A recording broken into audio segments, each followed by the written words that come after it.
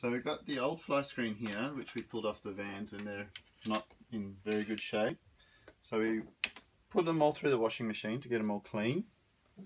And then what I did was I went around with a knife and trimmed off all the old off the edge rather than trying to unmelt it out of the rubber. Trimmed it with a knife. Then what I did was I used the window frame to make a template for the new fly screen, to cut the new fly screen. So I did that. So I've got the new fly screen here. I've put the rubber in to hold the shape. I've got the fly screen ready to use the soldering iron.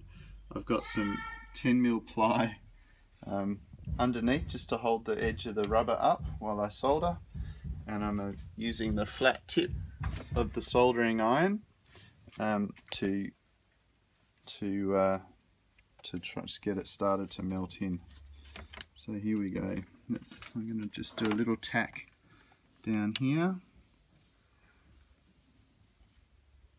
So you can see it kind of melts in not too bad. This corner's a bit all wobbly, so I don't know. I'll do a bit there. Melting the rubber. It's not sitting down right. There we go. That's better.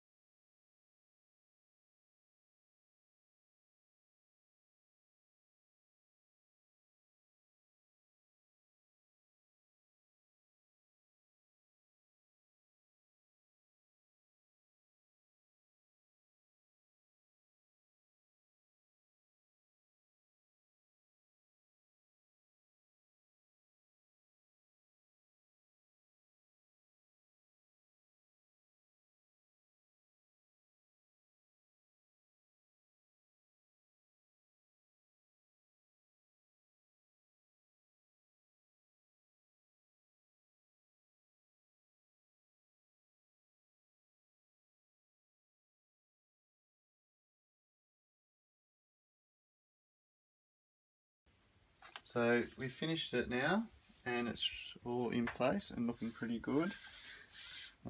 This is what it looks like on the inside. There's plenty of coverage. That bit was already melted for some reason. And so yeah, that's done and ready to go. Just got to clean the window now.